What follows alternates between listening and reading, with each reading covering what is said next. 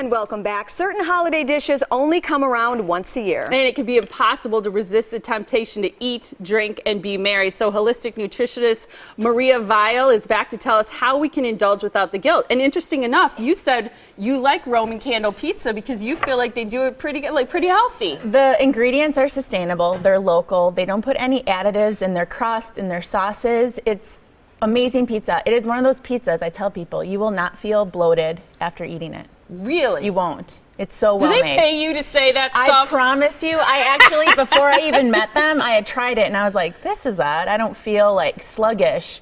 So well made, and they have good gluten-free options for those who can't. And beets now on a pizza, and I love beets. I do too. I'm a big beet fan. You know, one thing they mention is that they don't add sweeteners to their flour, which is great because sometimes you get a pizza and it's too sweet. And you're actually talking a lot about sweeteners because you're trying to help us kind of stay away from that refined white sugar. Well, I think the holidays, people go into it one of two ways. One, they're like, okay, here we go, ditching any of my health goals, and then they kind of do this overabundance of food.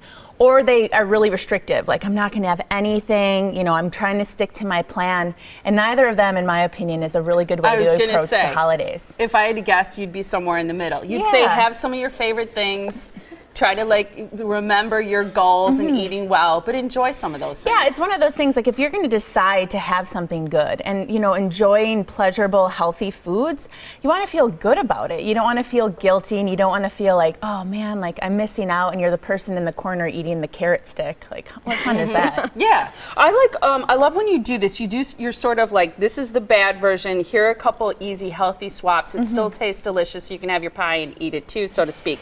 Let's start with eggnog, because this is a favorite holiday treat for a lot of people. What's wrong, generally speaking, with the regular eggnog? So it's the ingredients in these things. And eggnog typically is made with conventional eggs. So these are eggs that maybe had some antibiotic or steroid, and the chickens aren't necessarily living a happy life.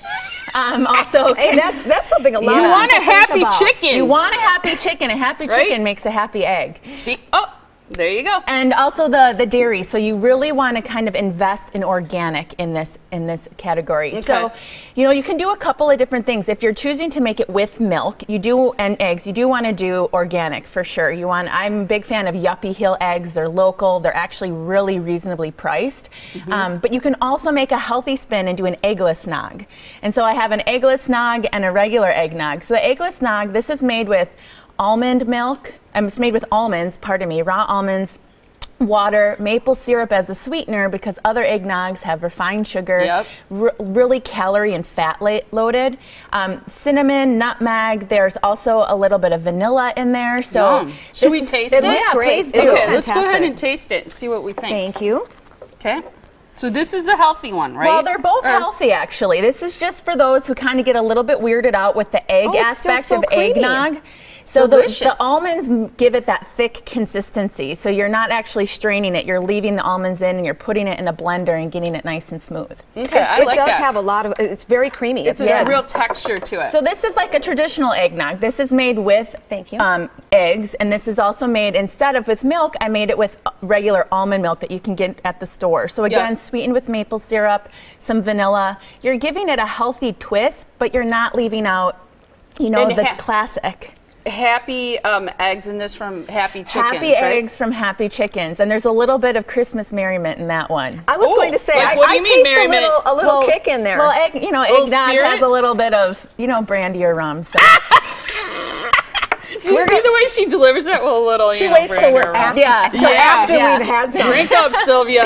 Okay, what's in this one? This is sort of like a twist on apple pie, right? Right. So who doesn't love apple pie? But apple pie, you have the refined flours, you have shortening, you have refined sugar, and it really is something that, it's really empty calories. But baked apples, this is such an easy recipe to make. What's in here? So it's baked apples. So you take apples, you either core it or you slice them. And you put coconut oil, raisins, walnuts, cinnamon, and then you can also maybe put in some sweeteners, so maple syrup or coconut palm sugar.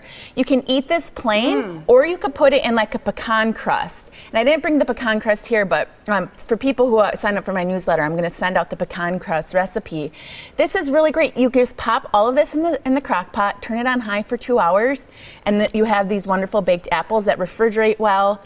and you're not missing out on the flavor that you're looking for when you're getting I like that you added raisins for fiber and it gives it a different taste and different texture in there too. Because apple pie really doesn't have any fiber or protein. None. Right. It's got the fat and the sugar, but usually not the healthy form. So this has fiber, fat, healthy fat, protein, and a little bit of sweet. But it's got apples. Delicious. Doesn't that count as a fruit? It does. Well, yeah.